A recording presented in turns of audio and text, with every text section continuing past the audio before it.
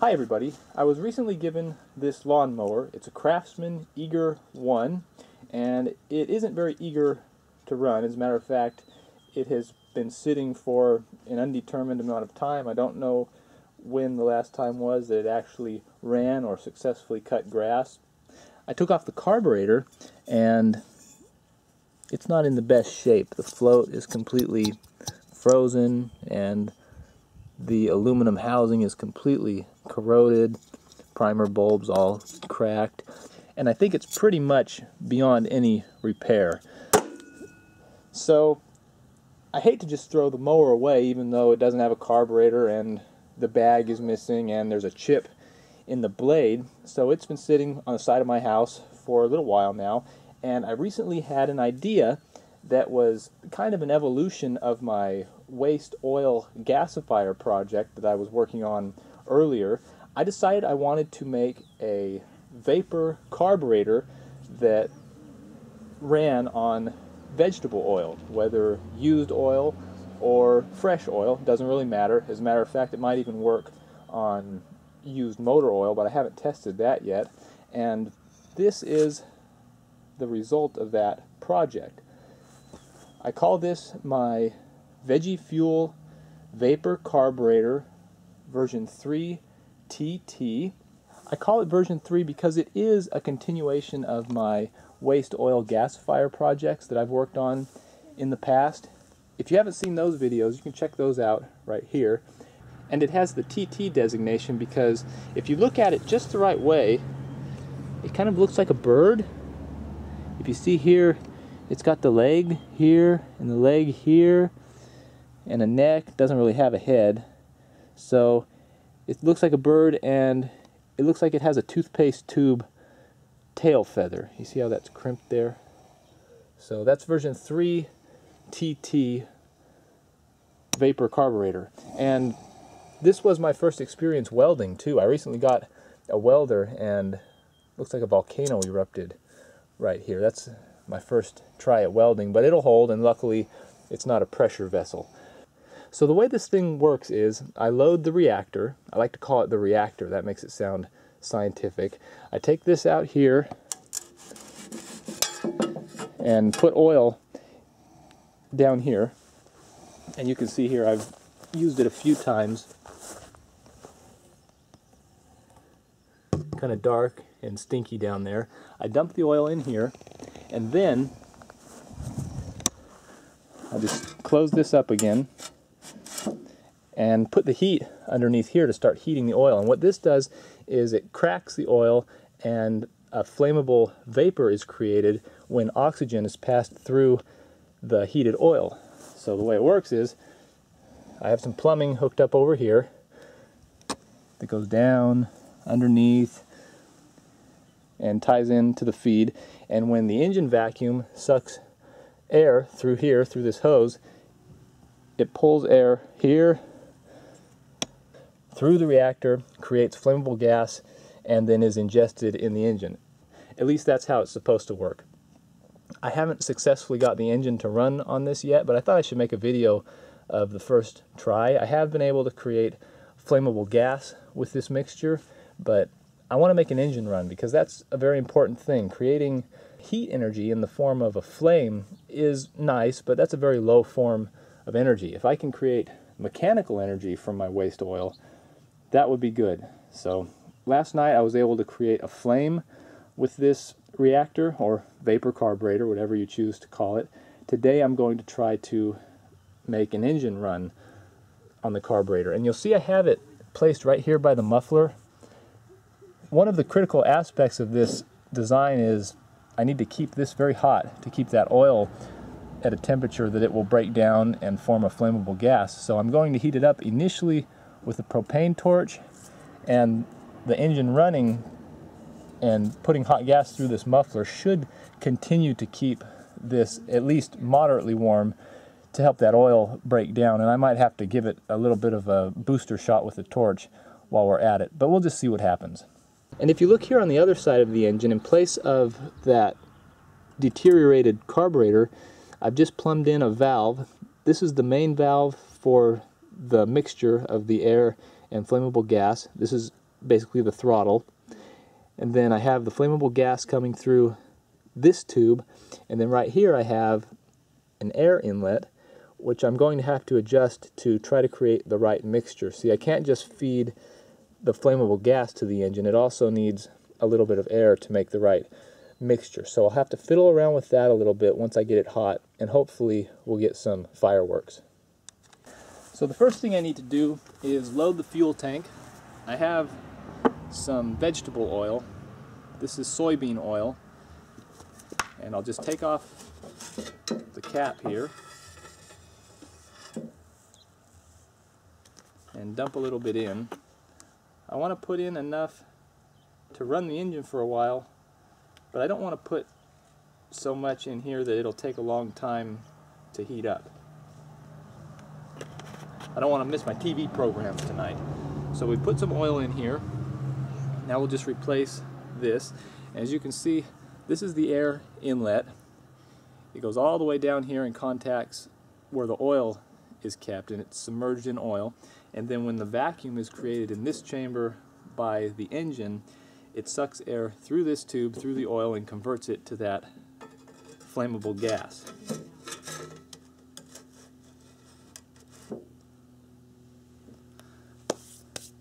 So that's ready to go. Next, I need to heat up right underneath here, because this is where that oil is stored. I'm going to heat this area right here until I start seeing smoke come out of the little crevices in my reactor, because this isn't a totally sealed system. Although it should be, it's not that well designed or anything like that. So I'll just start heating this. It should take about 10 minutes to get it up to temperature, and then we can try to start the engine. So I've got a propane torch for the preheating phase.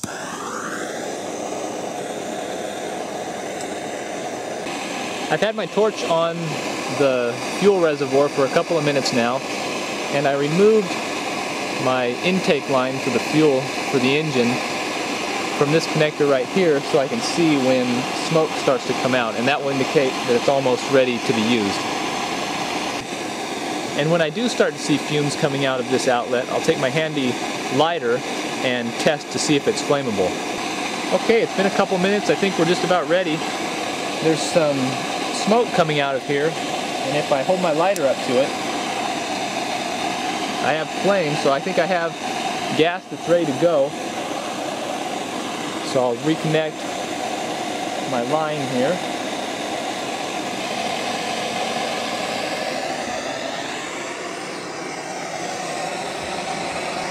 And I really don't know what mixture this is going to run at, so I'll have my throttle set at just a little bit open, and I'll have the air inlet closed completely to start.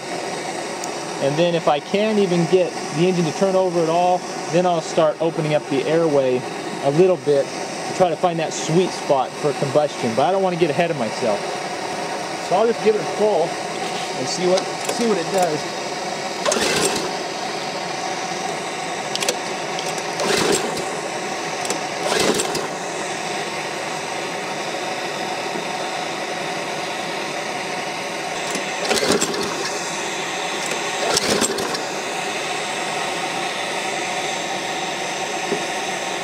Try opening this up, see what happens. Oh, did you hear that?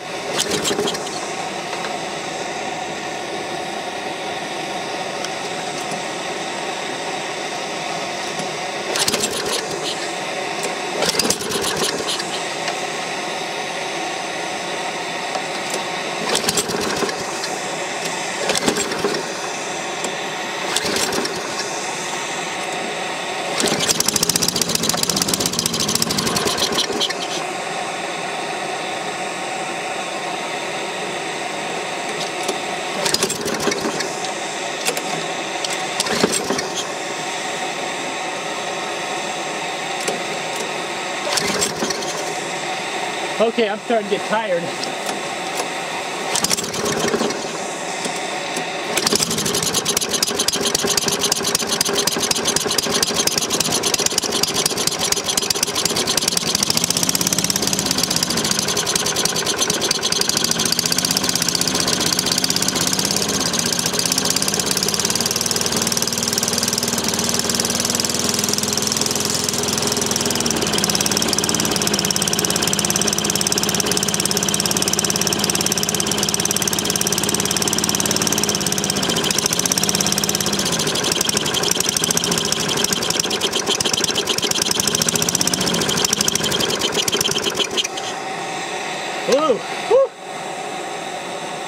That's exciting.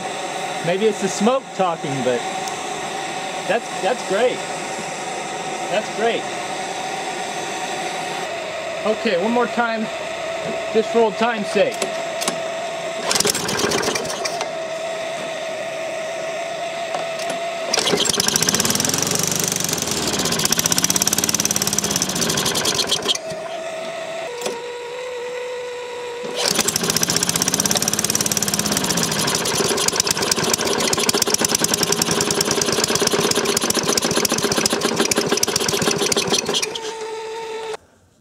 Well, I'm about tired out. I think that proves the theory that this will even work at all. That's a workout. I pulled on that thing quite a bit. So it's a way to use possibly a waste product to get usable fuel, and definitely not perfect. Looks like I got a little bit too hot. My parts are kind of melting. But hey, this is an experiment, and yeah, that ABS plastic doesn't really stand a chance. This may be why it didn't want to run at the end. It's completely soft. That's not rubber, that's ABS plastic. I don't like the fumes. But yeah, the reason I did this is because a lot of people talk about using waste vegetable oil in their diesel engines, but although that works, it seems like using a waste oil that has possibly a lot of contaminants in it in a very specialized high tolerance system like an injection pump for a diesel, that's not the best combination. Although a lot of people do it, they do it with a lot of success.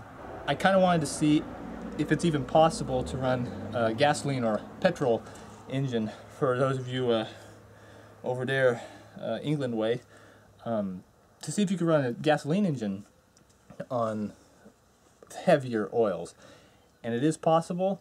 I don't like the fumes though, so I think version 3 TT of my vaporizer carburetor gasifier is going to be the last rendition of this type of setup that I do. I've got some other ideas about finding combustible fuel without all the nasty smoke. I mean, you saw that, and fear for my lungs a little bit there. But that's amazing. You saw it run just regular old vegetable oil in my vaporizer carburetor.